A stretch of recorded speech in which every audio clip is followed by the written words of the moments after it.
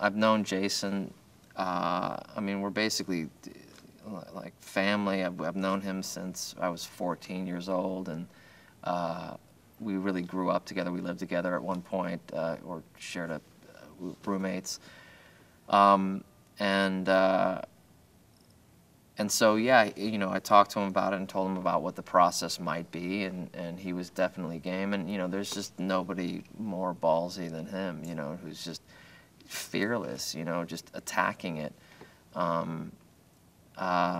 And I think that, you know, he's doing something that he's never done before, which is great.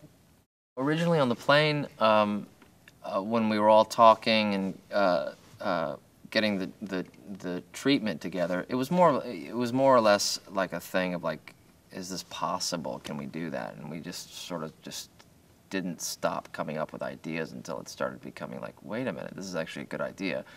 And that character, as far as like Cary Grant and you know, My Girl Friday, is that the name of it? His Girl Friday? Yeah, His Girl Friday. That sort of, that style of filmmaking and acting, and that repartee, you know, that he had with the actress, you know, just that idea of infusing humor and irony within something that might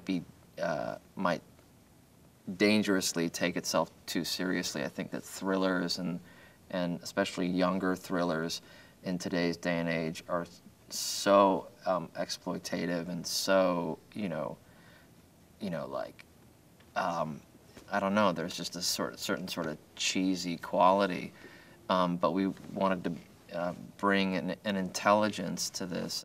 I think the movie, it is definitely a New York film, but it's also, a lot of it takes place within these two apartments, and it's kind of removed, and I think that's one of the purposes of the film, as far as you having New York, but also having you know, Columbus Circle and these two apartments being almost their own characters.